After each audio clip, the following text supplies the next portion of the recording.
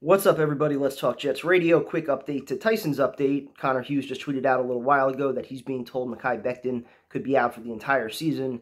Absolutely devastating news all the way around.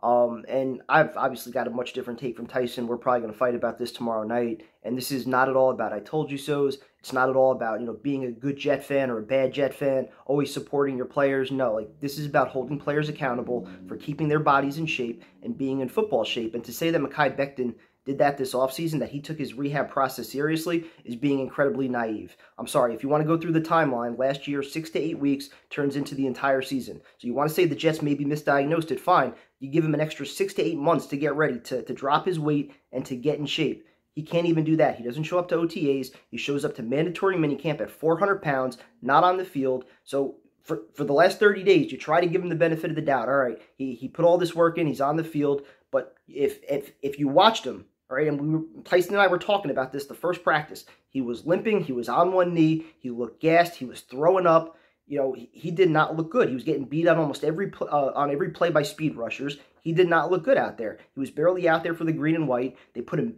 back in a brace a week ago. Sally even said a month ago the knee still wasn't 100%. So again, the brace comes on a week ago. They say it was just discomfort, so clearly they were trying to downplay it. Becton, clearly with a chip on his shoulder, trying to show that, he could tough it out. He was not ready to play football, and he was trying to make up for it. That's the opinion that I draw from this, that he tried to take some shortcuts, tried to drop the weight in 30 days, and think, all right, I'll be able to do it. It's like cramming for a test the night before.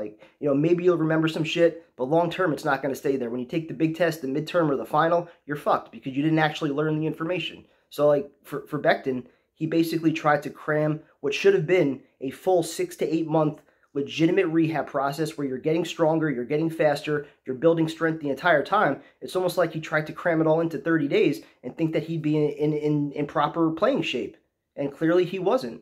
And at the very worst, he invites to speculation because he couldn't get in the right weight. And you can't tell me that he couldn't have done that.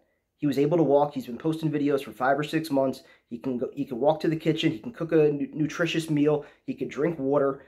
There's no excuse for him being overweight for as long as he was going into July. No excuse for that at all, especially when he missed OTAs. The thought process was he's working his ass off. He's getting in shape. When he shows up to the building, he's going to be in shape. He's going to look ready to go, and he wasn't. They even said his knee still wasn't 100%. So to me, it's hard not to speculate that he didn't take this rehab process seriously. You know who definitely took his process seriously? Carl Lawson. He went about it quietly. He's all about football. You see him working his ass off.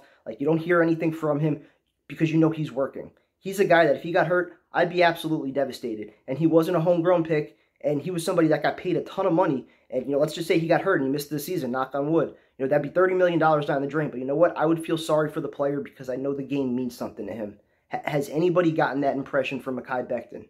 When we're talking all this shit about culture, changing the culture, guys that want to win, that are all about football, that was every single quote from Flight 2022. Guys that live, breathe, eat football. That's all they wanted. Do you get that impression from Mekhi Becton this offseason? Clearly there was friction. Clearly they danced around questions about his weight.